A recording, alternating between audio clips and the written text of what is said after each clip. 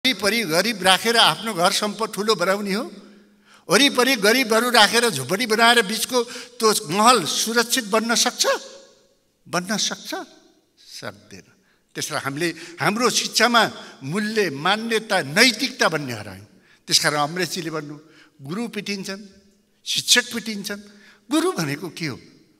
अलिअलि गुरुले पिटेर त हामी यत्र भएका हौँ। आमा बाबुले नपिटेको भए हामी के हुन्थ्यौँ होला? पिटेर त हामी पढेका हौँ। यस्ता कुराहरूलाई पनि हामीले लेख्नुपर्छ। त्यसकारणले हामीले बनाएका स्कुलहरूमा अब चेन्ज गर्नुपर्ने भयो। हामीले बनाएका विश्वविद्यालयलाई अनुसन्धानमूलक गर्नुपर्ने भयो।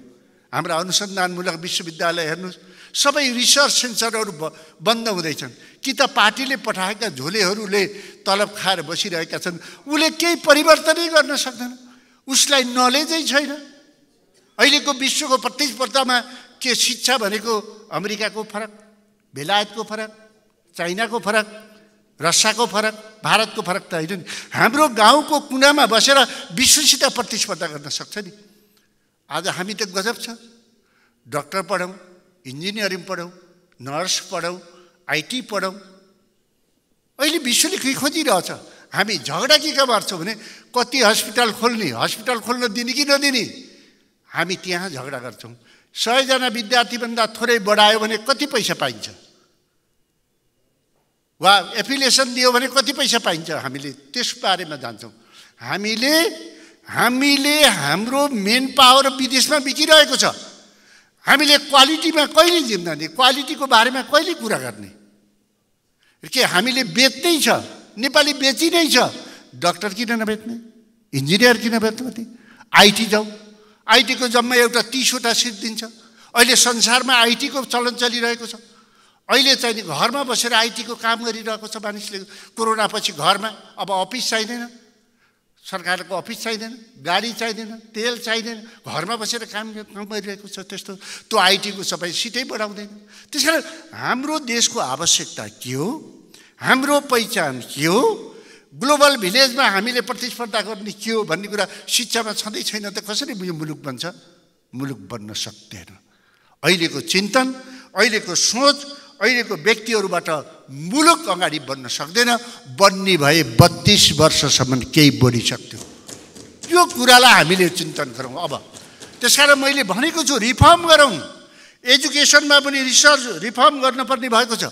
पाठ्यक्रम कस्तो बनाउने, परीक्षा कहिले लिने, रिजल्ट कहिले निकाल्ने। विद्यार्थी जो विद्यार्थी हो, जो विद्यार्थी तपाईँलाई टाटो बाटो छ, भाषण गर्छ, उसले भन्न सक्दैन कि मेरो अहिलेको पाठ्यक्रम यस्तो हुनुपर्छ, मेरो परीक्षा हुनुपर्छ समयमा रिजल्ट निस्कन पर्छ भनेर भन्दैन। उसको प्राथमिकता राजनीतिमा छ। राजनीतिमा लाग्दा के हुन्छ? मेरो हालत छ नि त अहिले। मेरो हालत, यत्रो वर्ष राजनीति गऱ्यौँ, यो हालत छ नि। त्यसकारणले हामीले नयाँ तरिकाले सोचेर हामीले हाम्रो ग्लोबल भिलेजमा बित्न सक्ने पाठ्यक्रमहरू हामीले तयार गर्नुपर्छ। हेर्नुहोस् त, आज नर्सेसहरू सबै घटाइदिएको छ। 13,000मा नर्सले काम गर्छ।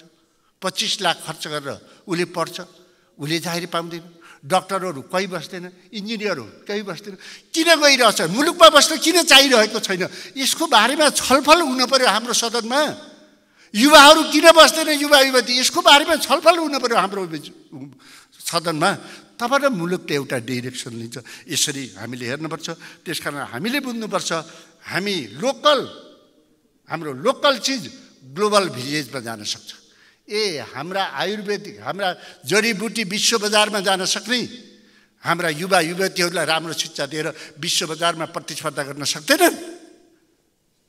हामी त जहिलेसुकै सजिलो बाटो, सजिलो उपाय खोजेछ। अलि जटिल कुराहरू कसरी मुलुक बन्छ, मुलुकलाई कसरी बनाउन सकिन्छ, मुलुकको थाई रिसोर्सेसहरू के हो, मतलबै छैन। त्यसकारणले यो सदनलाई हामीले गम्भीर बनाऊ। यो सदनले केही निकास दियोस् यो मुलुकको लागि, जनताका निम्ति। त्यो किसिमको एजुकेसन हामीसित हुनुपर्छ भन्ने मलाई लाग्छ। कृषि, अर्ग्यानिक कृषि, कति राम्रो कृषि छ। तर कृषि के छ? हामीले बाहिरबाट ल्याउने प्याज, आलुमा भ्याट लगायौँ भने हामी झगडा गर्छौँ। तर हामी किन झगडा गर्दैनौँ? काली माटीमा टमाटरको रास लगाउँदा फ्याँकिँदा किन झगडा गर्दैनौँ हामी? पोखरामा त्यही टमाटर 70 रुपियाँमा बित्दा हिजो बित्दा हामी किन झगडा गर्दैनौँ? सरकार वा कर्मचारी तन्त्रले किसानले फ्याँक्न ल्याउँदैछ भने बाटोमा त्यसलाई रोकेर हामी किन किनिदिँदैनौँ किसान? भले हामीले बजेटमा कोल्ड स्टोरको कुरा लेखेका छौँ, त्यो स्वागत योग्य कुरा छ। त्यो कुरालाई हामीले जनतालाई सिकाउन पर्यो नि पाठ्यक्रममा। किसानले के गर्ने? बिउ पाउँदैन, मल पाउँदैन, सुरक्षा पाउँदैन, सिँचाइ छैन, भूमि छैन, बिउ मल पाउँदैन नि। आज बिहान सुन्दैछु मैले रासायनिक मल छ अरे, तर पाउँदैन अरे। चामल सडेको छ, कर्णालीको जनताले भात खान पाएको हुँदैन, चामल सडिरहेको हुन्छ। जनताले औषधि पाएको हुँदैन, औषधि सडिरहेको हुन्छ। कसले हेर्ने यो मोनिटरिङ? कसले गर्ने हो? यो स्थिति, यो मुलुकलाई यो स्थितिसम्म हामीले कहिलेसम्म राख्ने हो? त्यसकारण यो कुरालाई हामीले हेर्दा हामीले बुझौँ। हामीले मैले भनिसकेँ, हिजोका कटेजहरू आज हाम्रा सम्पन्न देशका मान्छेले कटेज बनाइदिँदा हाम्रो कटेजको सम्पन्न आउँदो रहेछ नि सम्झना। हिजोको चावल भात धनी बन्नलाई भात खानेहरू जब सुगर हुन्छ, किडनी हान्छ, तब हाम्रो आटो र हाम्रो कोदोको ढेँडोको मूल्य बढ्दो रहेछ नि त। हामी कति धनी रहेछौँ? यो तरिकाले पनि हामीले सोच्नुपर्छ। त्यसकारण हाम्रो पहिचान हामीले हेर्नुपर्छ। आज यो दुनियाँमा हामीले युरिया मोल प्रति वर्ष बजेट आज युरिया कारखाना बनाउने भनेको छ। युरिया कारखाना भनेको छ सानो देश छ, जङ्गलै जङ्गल छ। तपाईँले एकचोटि अमिर खाँको सत्यमेव जयते हेर्नुहोस् त।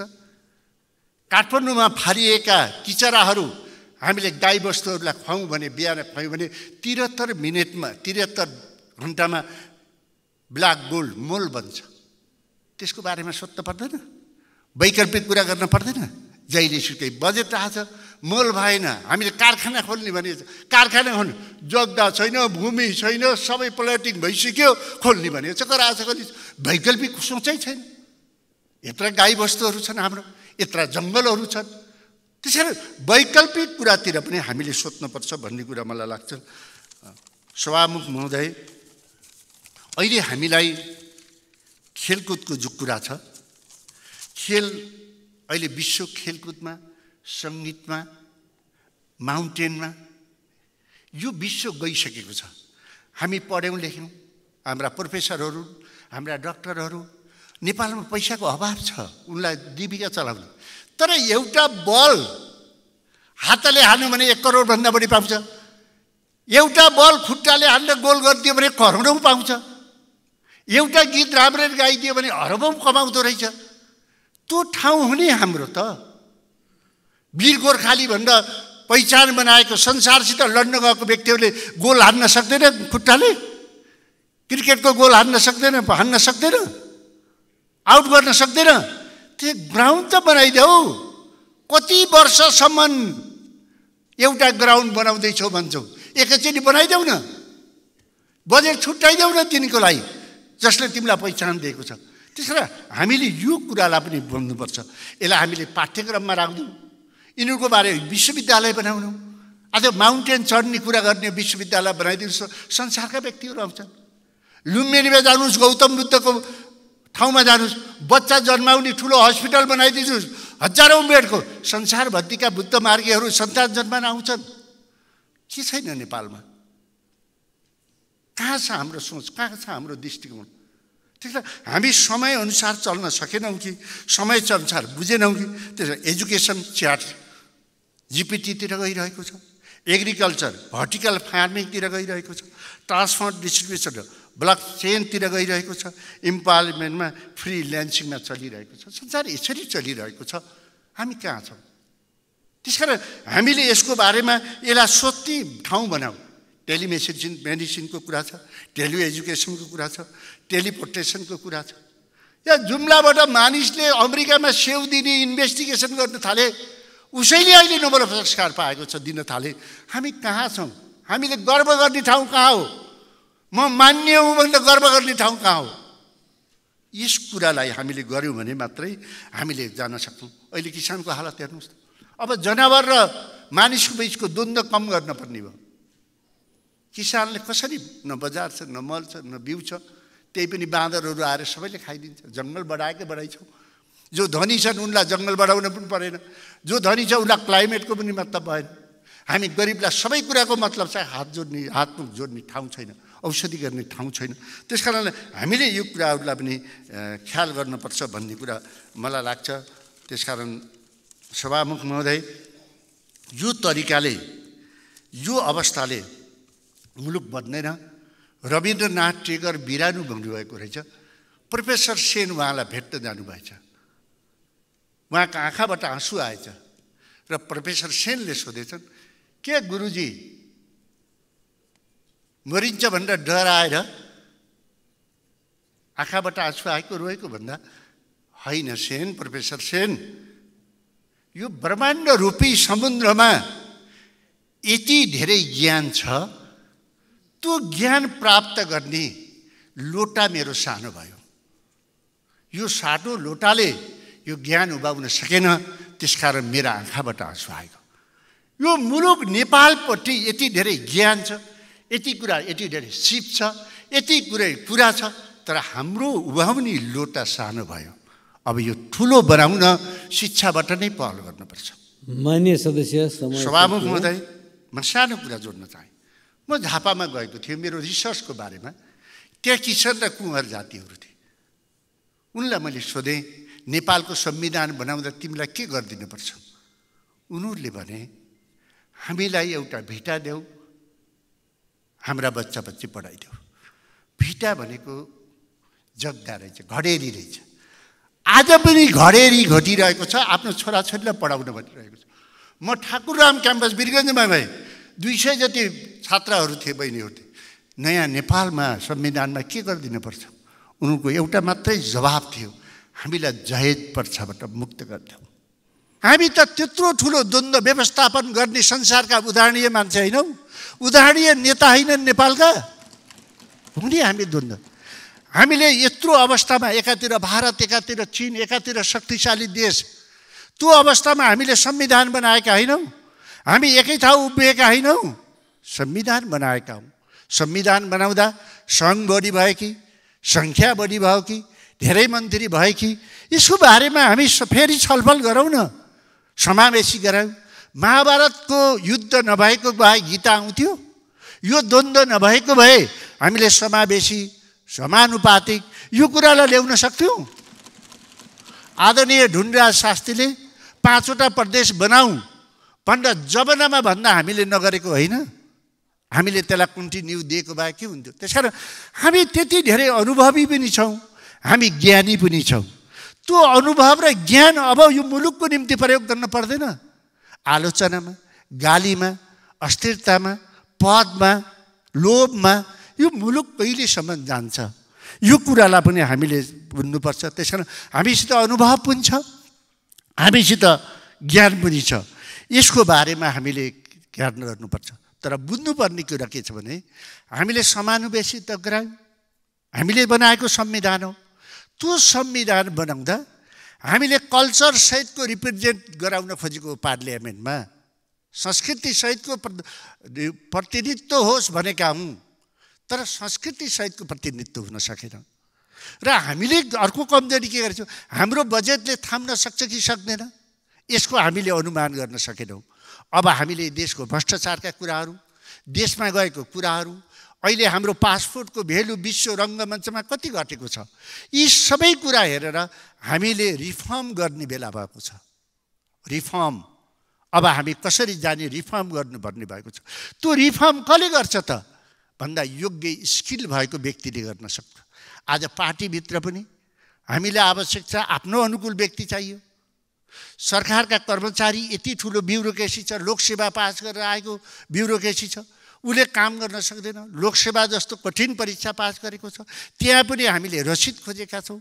रसिद र गुटको कारणले गर्दा स्किलले अवसर पाउन सकेन। स्किलले अवसर नपाउँदाखेरि मुलुकले यो दुर्दशा पाउनु पर्यो। त्यसकारण अब हामीले यो कुरालाई पनि हामीले हेर्नुपर्ने छ र स्किललाई हामीले प्राथमिकता दिएर अगाडि बढ्यौँ भने हामीले अवश्य पनि यो मुलुकलाई अगाडि बढाउन सक्छौँ। त्यसकारणले हामी यसलाई आधार मानेर हामीले के गर्न सक्छौँ त मुलुकलाई? हामी सधैँ खुसी हुन्छौँ। आज जर्मनीले 2 घण्टा चल्ने प्लेनहरूलाई क्यान्सल गरिदियो।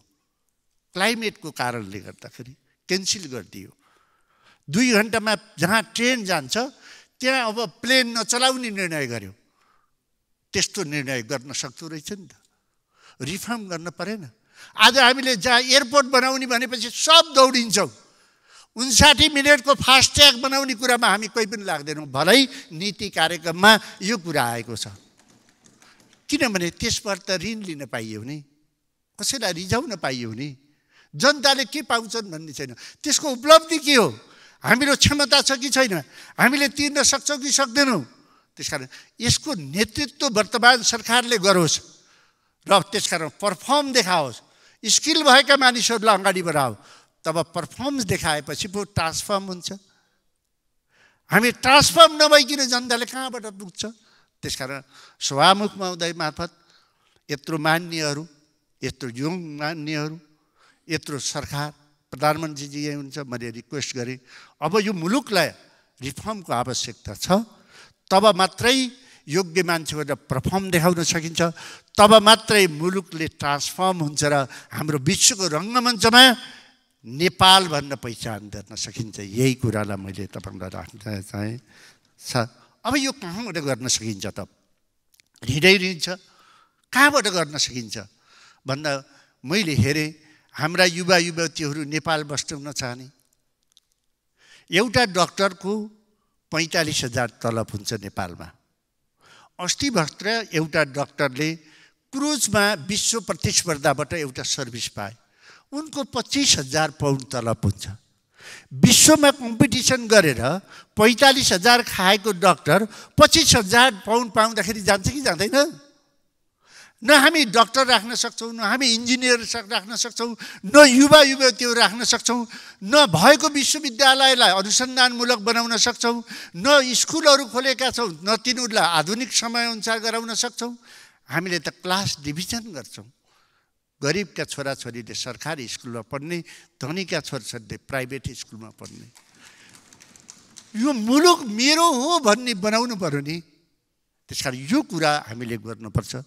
मलाई बिरामी हुँदा मेरो देशभरिका साथीहरूले सहयोग गर्नुभयो। अमेरिका होस्, मैले नमाग्नु भने म निधाएको थिएँ किर्तिपुरबाट चढ्दा। बम्बईमा 7 दिनपछि म बिउजेँ। बिउजँदा धेरै साथीहरूले सहयोग गर्नुभएको मैले पाएँ। त्यसकारण त्यो सहयोगको सम्मान गर्दै म सरकारले दिने मेरो सहयोग त्यसमा चाहिँ नि हस्पिटल बनाउनेमा प्रयोग होस्। सभामुख मार्फत म प्रधानमन्त्रीलाई अनुरोध गर्न चाहेँ। त्यस कारण अहिलेका युवाहरूलाई म थोरै समय सभामुखजी लिन चाहेँ। 2टा पोइन्ट।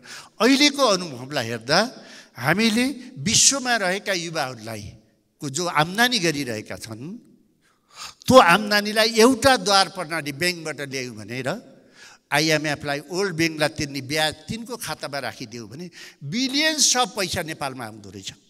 बिलियन्स अफ पैसा। त्यो पैसालाई क्यापिटलको रूपमा प्रयोग गरेर स्रोत विकासमा, सुरुङबारमा होस्, एकीकृत बस्तीमा होस्, जलस्रोतमा होस्, हामीले प्रयोग गऱ्यौँ भने त्यो युवा युवती नेपालसित जोडिने रहेछ। हाम्रो समस्याबाट पार लाउने रहेछौँ। हामीलाई कसैसित ऋण खोज्न पर्दो रहेछ। यो कुरा मैले राख्न चाहेँ। प्रधानमन्त्रीजी, सभामुखजी मार्फत प्रधानमन्त्रीलाई र सबैलाई आग्रह गर्न चाहेँ। मैले दुनियाँभरि हेरेँ। अहिले हामीले सामाजिक सुरक्षामा 1 खरब हाम्रो जाँदैछ। पेट्रोलको नाममा 2 खरब 64 करोड हाम्रो जाँदैछ। अरू खाद्यान्नमा जाँदैछ। मैले खोजेँ कि मुलुकले कहिले निकासा पाउँछ त भन्दा खोज्दा मैले हेरेँ अरू देशको पनि यो समस्या हेरेँ। अब हामी कहाँबाट तिर्न सक्छौँ त, खुवाउन सक्छौँ त भन्दा अहिले जन्मेको बच्चालाई 5,000 ब्याङ्कको खातामा राखिदिउँ भने 65 वर्षमा 4,09,60,000 हुँदो रहेछ। 5 वर्षमा डबल हुने प्रावधान हुन्छ। त्यसले गर्दा सामाजिक सुरक्षा होस्, पेन्सन होस्, समस्या हामीलाई चाहिने भार बिहोर्नै पर्दैन। यो मैले स्टडी गरेँ। यो कुरा म सदनबाटै भन्नुपर्छ। यो अरू देशलाई पनि काम लाग्छ। पहिले मैले रिपिट गर्न चाहेँ। हामीले जन्मेको बच्चालाई 5,000 कोषमा राखिदिउँ भने 5 वर्षमा 10,000 हुन्छ, अर्को 5 वर्षमा 20,000 हुन्छ, 65 वर्षमा 4,09,60,000 हुन्छ।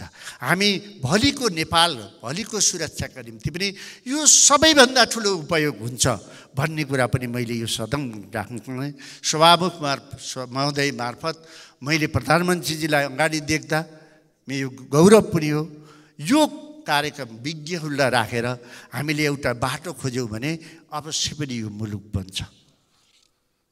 मलाई बोल्ने अवसर दिनुभयो। मलाई सबै प्रधानमन्त्रीजी लिएर मेरो पार्टीको नेताहरूदेखि लिएर मान्य सदस्यहरूले लेखेका सबैका स्ट्याटसहरू दिएर प्रतिपक्ष दलका नेताहरूदेखि लिएर जसले मलाई यहाँ आएर बोल्ने अवसर जुटाइदिनु भयो, म तपाईँहरूलाई भेट्न पाएँ। सबैलाई मेरो प्रणाम।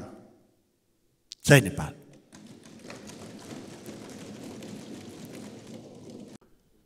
हामीलाई यो समाजले प्रश्न गर्छ, विश्व ग्लोबल भिलेजमा हामीलाई एउटा प्रश्न आउँछ, यति सम्पन्न प्रकृति स्रोत र साधनले सम्पन्न मुलुक नेपाल के भएको? यो प्रश्न हाम्रा सामुन्ने आउँछ। सभामुख महोदय, हाम्रो आज शिक्षा नीति छ, हाम्रो पाठ्यक्रम, हाम्रो शिक्षा, हामीले सञ्चालन गरेको विश्वविद्यालयमा युवाहरू पढ्न चाहँदैनन्। हामीले बनाएको शिक्षा दुई थरीको छ, गरिबले प्राइभेटमा, धनीले प्राइभेट स्कुल पढ्छ, गरिबले चाहिँ सरकारी स्कुल पढ्छ। विश्वमा कहाँ छ यो स्थिति? कुन देशमा छ यो स्थिति छ? पाठ्यक्रम हामीले समयमा निर्वाह गर्न सक्दैनौँ। बनाएका पाठ्यक्रमहरू पनि अनुसन्धानमूलक छैनन्। आज धेरै वर्ष पहिले बुढानी कन्ट स्कुल, जहाँ गरिब र धनीको that is no class no caste, त्यो स्कुललाई पनि हामीले मुलुकभरि फैलाउन सकेनौँ। हामी जो हुने छ उसैसित लायौँ, जो हुने छैन, जो गरिब छ उसको हामीले भोट लियौँ, तर हामीले उसको प्रतिनिधित्व गर्न सकेनौँ। र हामीले प्रकृतिसित, स्रोत र साधनसित हाम्रो शिक्षालाई जोड्न सकेनौँ।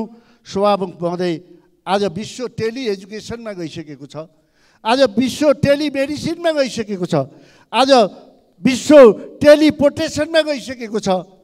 तर आज हामीले कसलाई भन्ने, कसलाई सुनाउने, कसले जवाब दिने, यो स्थितिमा छ।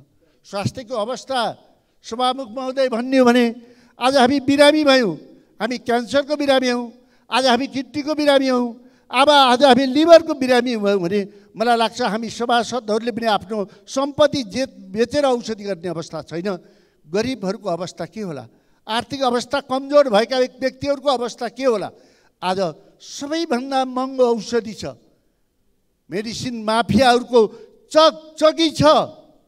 आज यत्रो संरचना बनाएका छौँ, यति डाक्टरहरू उत्पादन गरेका छौँ, नर्सहरू उत्पादन गरेका छौँ, आज दरबन्दी कोही पनि खोलिँदैन। आज ती पढेर नेपाल सरकारले, जनताले तिरेको ट्याक्स तिरेर पढाएको विद्यार्थीहरू, डाक्टरहरू नेपाल बस्न चाहँदैनन्। आज इन्जिनियरको भ्याकेन्सी खोलिँदैन, जनरल एजुकेसन पढेका व्यक्तिहरूको भ्याकेन्सी खोलिन्छ, लोकसेवा खोलिन्छ, तर डाक्टरहरूको भ्याकेन्सी खोजिँदैन। श्रीमान, मैले सभामुख महोदय, मैले यस्तो देश, यस्तो सरकार मैले 32 वर्षको अनुभव मैले गर्दाखेरि विश्वमा कोही पनि देखिँदैन। आज जनताले औषधि गर्न सक्दैनन्, यो स्थिति छ। आज हाम्रै नजिकको छिमेकी देश भारतको दिल्लीमा एउटा मुख्यमन्त्री केजरीवालले भन्छन्, म 7वटा हस्पिटल बनाउँदैछु, प्रत्येक हस्पिटलहरू 1700 बेडको हुनेछन्। ती हस्पिटललाई म 6 महिनामा कम्प्लिट गर्छु र हरेक इन्डियनहरूलाई, दिल्लीवासीहरूलाई म फ्री औषधि गर्दछु। र पहिलो सरकारले हस्पिटलको कोठा बनाउँदा, एउटा रुम बनाउँदा 1 करोड लगानी गर्थ्यो भने मैले 20 लाखमा बनाउँछु भनेर डिक्लेयर गर्छन् भने हामीलाई 32 वर्षसम्म एउटा हस्पिटल बनाउन कसले रोक्यो? इच्छा शक्तिले रोक्यो कि हामीले छानेका मान्छेहरू निकम्बा भए कि के भयो? यसको बारेमा आज हामी बोल्न पर्ने स्थिति छ। सभामुख महोदय, हाम्रो हस्पिटलहरू छन्, क्यान्सर हस्पिटल, अहिलेसम्म पेटी स्किन मेसिन छैन क्यान्सरको चेकअप गर्ने। आज बाहिर गर्दा 60-70 हजार लाग्छ, इन्डियामा जानुपर्छ। हामीले सरकारले राम्ररी व्यवस्था गर्यो भने 2-3 हजारमा हुन्छ। क्यान्सर चेक गर्ने मेसिन हामीसित छैन, यो स्थिति एमआरआई मेसिनहरू छैन। त्यसकारण यो माफिया तन्त्र हामीले कति दिनसम्म कसरी हामीले सहेर बस्ने, यो कुरा पनि हामीले सभामुख महोदय मार्फत नयाँ कुराको सालन गरौँ म राख्न चाहन्छु। सभामुख महोदय, किसानको हालत न बिउ छ समयमा, न मल छ, न जमिन छ, न सिँचाइ छ, न बजार छ, त्यसमा पनि बाँदरको बिग छ, न उसले बजार पाउँछ। जब किसान हामीले मासु र फलफुल खाद्यान्नमा हामी पूर्णतः अगाडि बढ्न सक्छौँ, तर जब हामीले तरकारी बेच्ने समय हुन्छ, जब हामीले फलफुल बेच्ने समय हुन्छ, जब हाम्रो मासु बेच्ने समय हुन्छ, हामी छिमेकी देशबाट ल्याइदिन्छौँ। टोटल माफियाको काम गर्छौँ। सरकारका जनताका प्रतिनिधि बन्नछौँ, राम्रो पदमा बस्छौँ, तर जसले मत दिने हो त्यही मत जनतालाई हामीले समयमा धोका दिन्छौँ। यसलाई कसले रोक्ने हो? त्यसकारण मेरो जिल्लामा अहिले 13 करोडको सुन्तला बाहिर गयो। हामीले 2 महिना मात्रै रोकेको भए 36 करोडको सुन्तला बेच्दो रहेछ। 2 महिना मात्रै त्यो कोल्ड स्टोरमा जोडिदिएको भए सभामुख महोदय हाम्रो देश सम्पन्न हुँदो रहेछ। हरेक स्याउमा त्यही छ, मासुमा त्यही छ, अलैँचीमा त्यही छ, सबै छ। यो सोच हामीले कहिले बनाउने, यो सोच हामीले कहिले विकास गर्ने, यो कुरा आज हामीले यो पार्लियामेन्टमा बुधबाई रूपमा हामीले छलफल गर्नुपर्ने योजना छ। हामीले गरेका योजनाहरू सभामुख महोदय, हामी सडकका योजना बनाउँछौँ, हामी एयरपोर्टका योजना बनाउँछौँ, हामी कुनै पनि भवनका योजना बनाउँछौँ, त्यसबाट कति पैसा पाइन्छ? एक। दोस्रो, समयमा हामीले पुरा गर्दैनौँ, त्यसपछि ठेकेदारलाई हामी पोस्न जान्छौँ। त्यति मात्र होइन सभामुख महोदय, हामीले भैरवा एयरपोर्ट बनायौँ, 42 अरबभन्दा बढी खर्च भयो। त्योभन्दा बढी पोखरा एयरपोर्टमा खर्च भयो, तर हामीले भारतसित कुरा गरेनौँ। सिमानामा लगेर एयरपोर्ट बनायौँ, भारतको पर्मिसन बिना प्लेन चल्दो रहन्छ। अब त्यो ब्याज हामीले कहाँबाट तिर्छौँ? हामी निजगढ एयरपोर्ट बनाउन खोजिरहेका छौँ, तर फास्ट ट्र्याक काठमाडौँबाट निजगढ जाने 59 मिनटमा जाने सडकलाई अहिलेसम्म हामी बनाउँदैनौँ। व्यापार घाटा भयो भन्छौँ। यस्तो पनि मुलुक हुन्छ, यस्तो पनि सरकार हुन्छ, संसारमा यस्ता पनि नेता हुन्छन् जसलाई न समाजप्रतिको लाज छ, न सद्भाव छ, जनताप्रतिको सद्भाव छ। त्यसकारण सभामुख महोदय, हामी जतासुकैबाट पनि अप्ठ्यारोमा परेका छौँ। यो कुरालाई हामीले जोरदारका साथ अब हामीले सुरुवात गरेनौँ भने जनताहरू धेरै अप्ठ्यारोमा परेका छन्। युवाहरू सभामुख महोदय, वीर गोर्खालीको नामले पहिचान नेपाली युवाहरू, आज ती युवाहरू यति धेरै प्रकृति स्रोत र साधन भएका देशका युवाहरू बोरा बोक्न जाने हो सभामुख महोदय, यसको व्यवस्था गर्न सकिँदैन, यसलाई हामीले प्रयोग गर्न सकिँदैन। त्यसकारण आज हामी जे गर्दैछौँ यो एकदम राम्रो छैन। अन्तर्राष्ट्रिय सम्बन्धका कुरा गर्ने हो भने सभामुख महोदय, हेनरी किसिन्जरले नेपालको फरेन पोलिसीलाई आफ्नो किताबमा विश्वको सबैभन्दा बेस्ट फरेन पोलिसी भनेका छन्। कोल्ड वारको बेलामा पनि हामी रसिया र अमेरिकाबाट समान सहयोग, सद्भाव र सम्बन्ध विस्तार गर्न सकेका थियौँ। त्यसकारण हामीसँग के छैन सभामुख महोदय? हामीसित पानी छ, प्राकृतिक स्रोत र साधन छ, हिमाल छ, जानकी छन्, पशुपतिनाथ छन्, हलेसी छन्, लुम्बिनी छन्। हामीसित के छैन? मुक्तिनाथ छन्। तर आज हामी के भइरहेका छौँ? हाम्रो उत्पादन राम्रो छ। आज हामीले भनौँला, आज कोदो दिवस मनाउँदैछ विश्वमा सभामुख महोदय, कोदो दिवस। आज हामीले बाहिरबाट ल्याएर रक्सीका पसलहरू मात्रै थापिरहेका छौँ। पञ्चायतको बेलामा जनजातिहरूलाई सरकारले चाहिँ रक्सी उत्पादन गर्न दिन्थ्यो संस्कृति चाडका निम्ति। आज हामीले जनताले बनाएको रक्सीलाई पुलिस लगाएर फुटालिदिन्छौँ, तर होली वाइन ल्याएर छर्केर खुवाउन हामी गर्व गर्छौँ। त्यसै कारणले त विष्णु माझीले भनेकी छन्, छेउमै छै लाली गुराँस पेउली किन हेर्छौँ। सबै चिज छ। हाम्रो जल पानी भारतमा पुग्दा गङ्गा बन्दो रहेछ, चम्मचले खान पर्दो रहेछ सद्भाव गरेर। हामीले कालीगण्डकीको ढुङ्गालाई, हामीले भनेको ढुङ्गालाई भारतमा पुग्दाखेरि भगवान भनेर करोडौँ मान्छेले पूजा गर्दो रहेछ।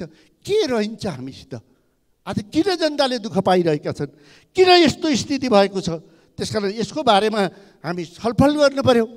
बिहान हामीले मोबाइलमा सुन्छौँ सभामुखले भ्रष्टाचार गर्नु अपराध हो, अख्तियार अनुसन्धान आयोग। त्यो अख्तियार अनुसन्धानले फाइल खोजेर थुन्नलाई कसले रोकेको छ र टुइन राखेर बस्छ? यो के हो? यो नाटक के नाटक मञ्चन हुँदैछ नेपालमा? त्यसकारण सभामुख महोदय, हामीले हाम्रो पार्लियामेन्टलाई विभिन्न विषयअनुसार छलफलको थलो बनाउनु पर्यो भन्ने मलाई लागेको छ। सभामुख महोदय, मैले सभामुख महोदय मार्फत यी कुराहरू राख्न चाहेँ। यसलाई हामीले यो सदनलाई पनि फरक तरिकाले लैजानु पर्यो।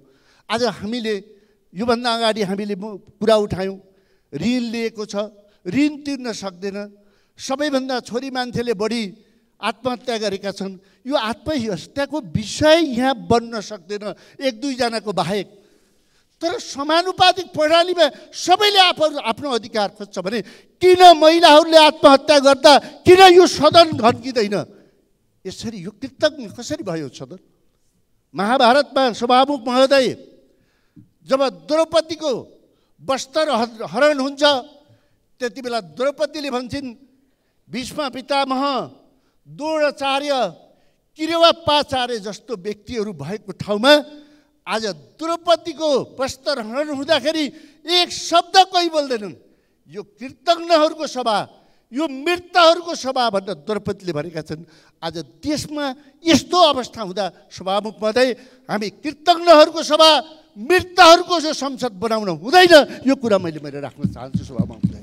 होइन भने जनताले कहिलेसम्म दुःख पाउने? यो देश जहाँ सबै चिज छ, जो देशमा आज जनताले केही पनि प्राप्त गर्न सक्दैनन्। त्यसकारण सभामुख महोदय मार्फत म आग्रह गर्न चाहन्छु, तिमी प्रधानमन्त्री बनाउला, तिमी पूर्व बन्यौ कि पश्चिम बन्यौ कि मेरो सवाल होइन। तिमी मञ्चमा असीमित समय लिएर बोल्छौ, तर तिमीले नेपाली जनताको आवाज कहिले बन्यौ? सधैँ झगडा, सधैँ टन्टा, सधैँ अर्कालाई गाली, कहिले पनि नेपाली जनताको कुरा गर्न सक्दैन। त्यसकारण सभामुख महोदय, 62 वर्षसम्म एउटै नारा लिएर अब यो मुलुक अगाडि बढ्न सक्दैन। कि त गर्न नसक्नेहरूलाई पार्टीभन्दा माथि उठेर वनवासतिरको बाटो देखाउनु पर्यो, होइन भने मुलुक अब यो अवस्थामा रहन सक्दैन। सभामुख महोदय, मलाई समय उपलब्ध गराइदिनु भएकोमा हार्दिक धन्यवाद व्यक्त गर्दै बिदा हुन्छु। धन्यवाद।